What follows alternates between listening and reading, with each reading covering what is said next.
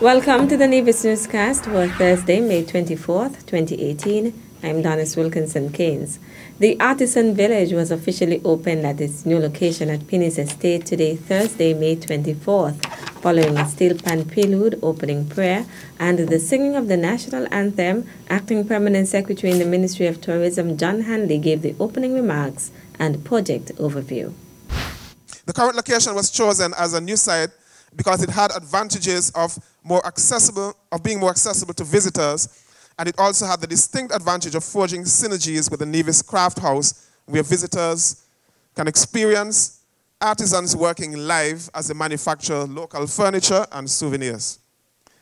Phase 2 expansion work commenced in 2015, which involved the resiting of the original units, fencing, 4 additional units, cafeteria, bathroom, parking lot, walkways, and landscaping. Phase 3, expansion of the snacket, gazebo area to sit and relax, and the covered stage band on which that you are looking at the moment, which is a focal point for performing arts expression and entertainment of our visitors. The estimated overall cost to date for the project, based on the information I've received, is an investment to the Nevis Island administration of approximately 1.5 million EC. Premier and Minister of Tourism, the Honorable Mark Brantley, noted that today is a significant day for Nevis, and he described the opening of the Artisan Village as an auspicious occasion for the Ministry of Tourism in particular. I feel that the artisans who are here ought to recognize that this has been a significant investment in them. What we tried to do here was to create a venue, a destination. What we tried to do was to create something where our own people can come, relax, enjoy themselves, browse, eat, shop, and really have an experience for the entire family. So we're very happy that we have been able to create here with these chattel houses, now this beautiful stage, a gazebo, restaurants, snacks, all kinds of things local. And I would want those of you who are here for the opening, please don't just come and leave, but please go and visit the various shops. You'll be amazed at the quality of products that are being generated right here in Nevis. The vote of thanks was given by Artisan Village team representative Lydia Lawrence of the Ministry of Tourism. Entertainment for the day included a poetic presentation by Adela Francis Mead, steel pan renditions by the Charlestown Primary School Steel Orchestra, and a treasure hunt coordinated by the Artisan Village Vendors Association. Today's opening also included a first-of-its-kind secondary school's culinary competition. Teams of 3 students from each of the island's secondary schools were given 2.5 hours to prepare a 2-course meal, an entree, and a dessert. A mystery basket was also provided, from which the students were required to prepare the entree, which should have been comprised of a protein, a starch, and vegetable. Plantain was the featured vegetable, as it will be the vegetable of choice for Restaurant Week 2018. Plantain had to be used in either the protein, starch, or vegetable. The dessert, which the students were required to prepare before today's competition, was also expected to contain plantain as its main ingredient. The dessert was required to be on display with the recipe and method of preparation. The students were judged on presentation, taste, and originality.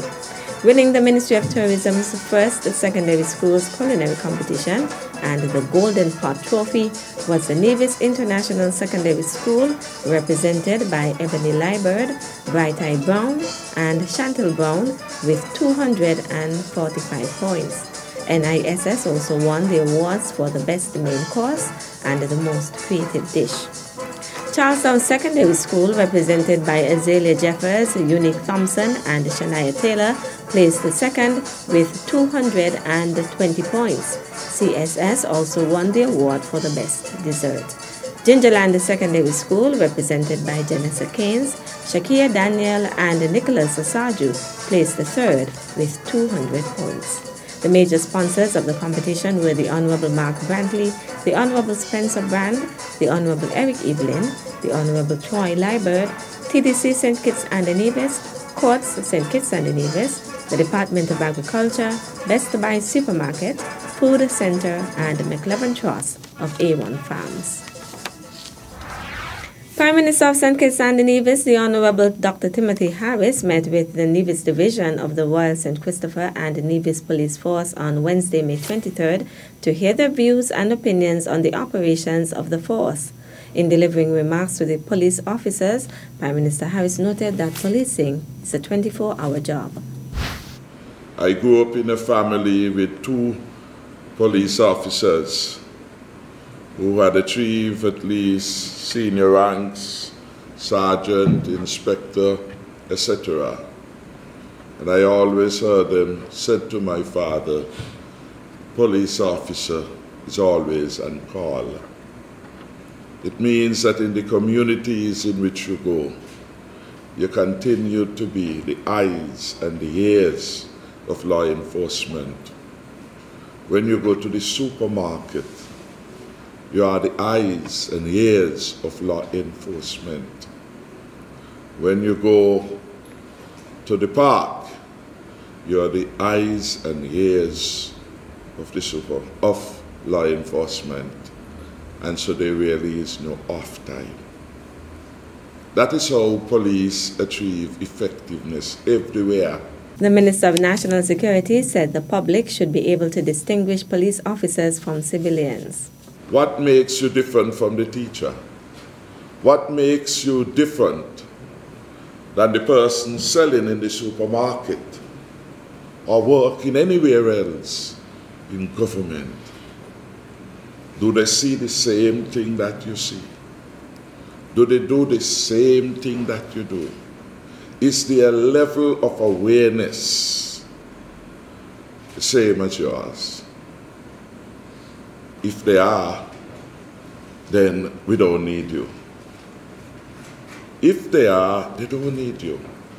Because one would believe that your training should make you more alert, more aware of surroundings, of people, of things, of shapes and fashion than the ordinary civilian.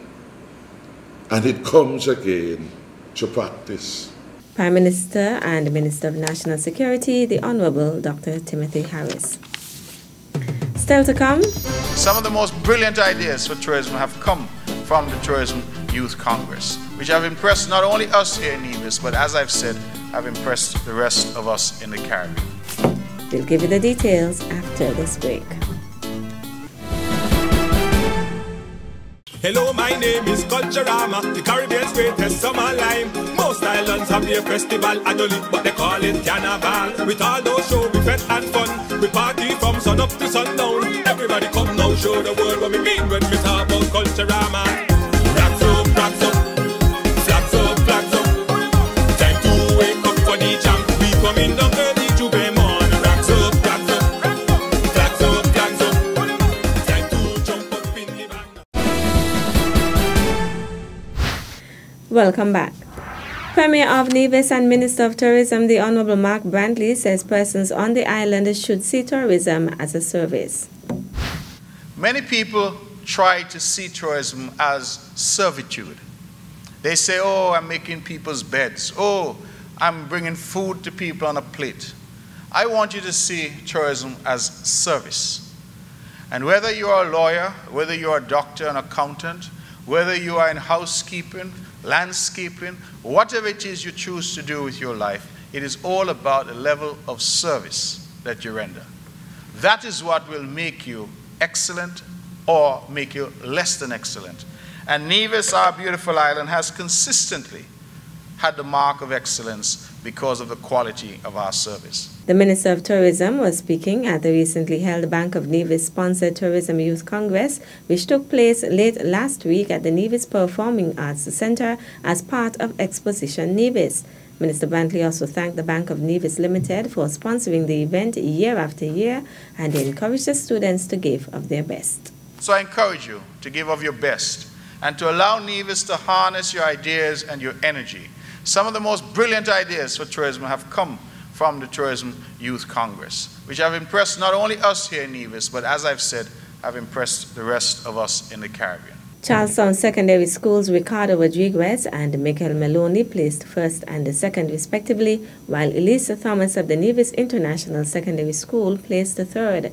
Exposition Nevis's month of activities will conclude on Saturday, May 26th with the Tourism Awards Gala at the Four Seasons Resort, Nevis. And finally, I just want to say how happy I am as the Minister that we will be having this meet on Nevis. Minister of Youth and Sports, the Honorable Eric Evelyn, says it is fantastic news for the island that the St. Kitts and Nevis Amateur Athletic Association SKN AAA will be hosting its 2018 Club Championships at the Nevis Athletics Stadium on Sunday, May 27th. This is great news for athletics, and Nevis is great news for the Nevis Athletics Stadium, and it's great news for the athletic-loving public on Nevis, and all of Nevis, as a matter of fact. I was very happy and very delighted when Mr. Henry and members of his executive met with me about a week and a half ago. We would have discussed the idea of having the St. Kitts Nevis Club Championships here in Nevis. Of course, I would have given the commitment from then, and just after that meeting, I went into cabinet. I would have discussed it at the cabinet level, and the entire cabinet was in agreement that we should partner with the SKN AAA to host this event. Minister Evelyn is appealing to the public to attend the meet and support the athletes. When the Titans Club hosted the relays a couple of weeks ago, I believe that was an excellent prelude to what we will see for the club championships on the 27th of May.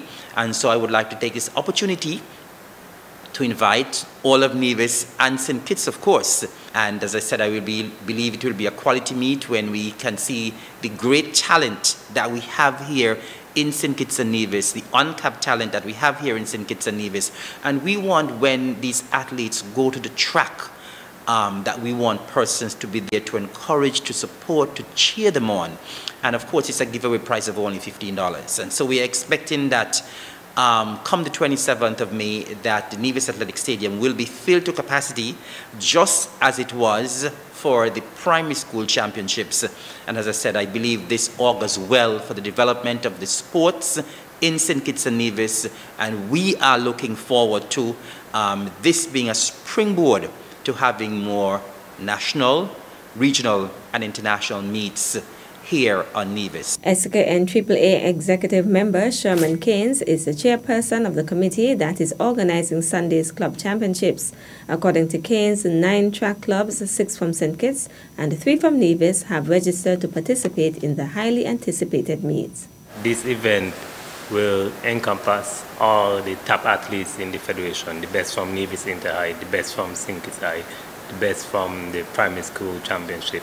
You will see all the top athletes. So I know everyone enjoyed primary school championship, everyone enjoyed inter-school. Now you have the top athletes from both these championships along with older athletes competing. So where people realize the magnitude of the championship.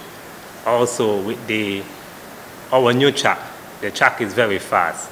So I know our championship day, times will be produced are running, the speed will never have never been seen in Nevis. So if you love track and field, you don't want to miss this meet. It's guaranteed performance that we have never seen in Nevis before. The meet is set to commence at 1 p.m. on Sunday, May 27th. The admission for adults is $15 and children younger than 12 years $5. Spectators who wish to park their vehicles inside the venue will have to pay an additional $5. Vendors registration remains open at the Department of Youth and Sports. The vendor's registration fee is $150. That's it for this edition of the Nevis Newscast. On behalf of all of us here at the Department of Information, thank you for viewing. I'm Lourdes Wilkinson Keynes.